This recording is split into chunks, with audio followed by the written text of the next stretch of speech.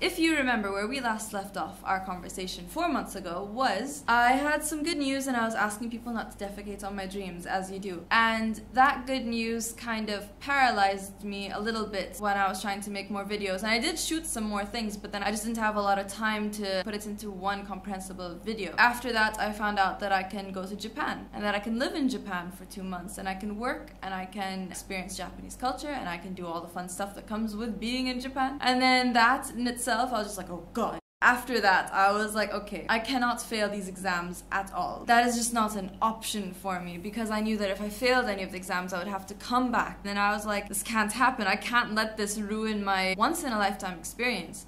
So I was in Japan. So I was climbing Mt Fuji with some friends and with some people that I met along the way. We were climbing the mountain overnight so we can watch the sunrise in the morning. So that meant climbing from the afternoon of the day before and then climbing throughout the night and then reaching the top by sunrise, watching the sunrise and climbing down the next day. As we're climbing during the night, everything was beautiful. It was clear, like up because we were above the clouds. We could just look down and we see the clouds and we see between the patches of clouds we're seeing small towns, all these things that like it's just such a different perspective. Like I'm used to being down there looking up into the sky between the clouds and now I'm looking from the other direction. And I was looking at just the stars. I was looking down and I was seeing the glittering of everyone's headlamps as they were walking up the mountain. And I was just thinking of this one line I read in a book years and years ago when I was maybe 12 or 14 years old, of how both the sky and when you look into someone's eyes, both of these things have the quality of depth and also being shallow at the same time. You don't really think about it and you don't really know how to describe what it's like to look into the sky because it's not just one color. Like there is a depth to it and it's really difficult to describe exactly how it feels. And when you're looking out straight directly out into the sky, because on one side there's mountain, yeah, cool. But on the other side you're on Mount Fuji, you're on the tallest mountain in Japan, all you see is sky. But as I was there and I was thinking of this line, I was like, yeah, I mean, that's pretty accurate. Which is something that I've always thought when I look up into the sky ever since I read that book, that I wasn't able to remember what the book was or the author or any of that. But I just, I remembered that one thing, like that's so true. And when I look into someone's eyes, I'm like, yeah, like I see a depth and I see a shallowness that I otherwise couldn't describe, and I don't really know how I would describe it to someone who couldn't really see it. So we climb the mountain, we come down, oh, we watch the sunrise, we climb a mountain, watch sunrise, come down, and then within the next few days I end up in a secondhand bookstore because I am myself, and I'm just browsing through the books. And secondhand bookstores, you don't go there to find something specific. You go there just to look to see if there maybe is something that just happened to be on your list and just happened to be in the bookstore that you just could happen to buy. And then I found it. I found the book that I was thinking of a few days ago, just sitting there, looking at me, and I'm like, oh, hi, it's you.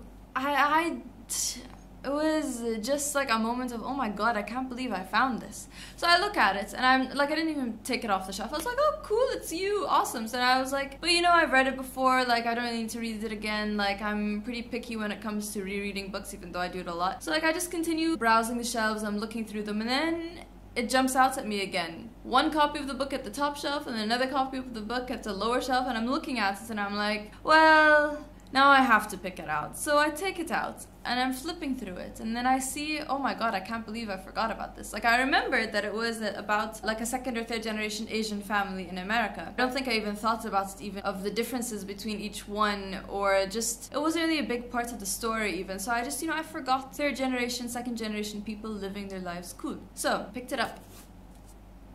Last time I saw this book was in my school library. And I'm 20 years old right now. Last time I read this book, Kira Kira by Cynthia Kadohata. Last time I read this was 8 years ago, 6 years ago, something like that.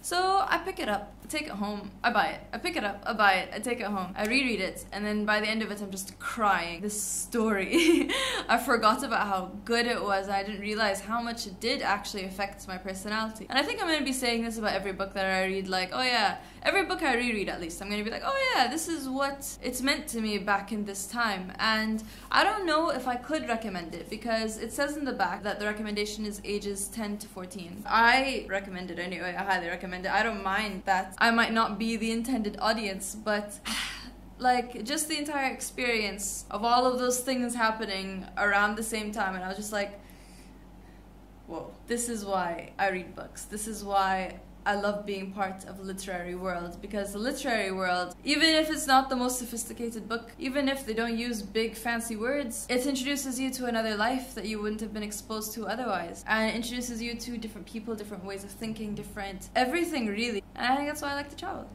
Like, I like to experience new things, and I like to experience new thoughts and new perspectives. And I think that is a good way to casually mention I'm back in Bahrain for now. Hello. Who even knows that I'm next gonna make a video? I'm just saying. Like, books are fun, and I'm just saying. Okay, bye. And then, yes, this is actually pretty cool. We go into the void.